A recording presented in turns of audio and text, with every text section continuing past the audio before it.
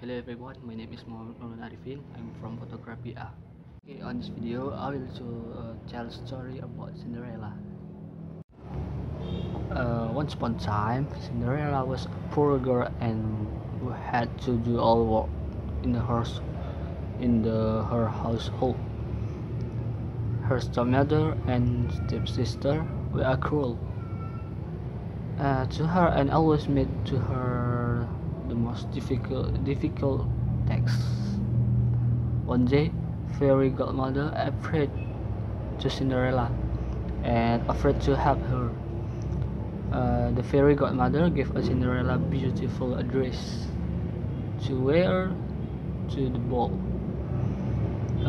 She also gave her a coach and horse to take her to the ball.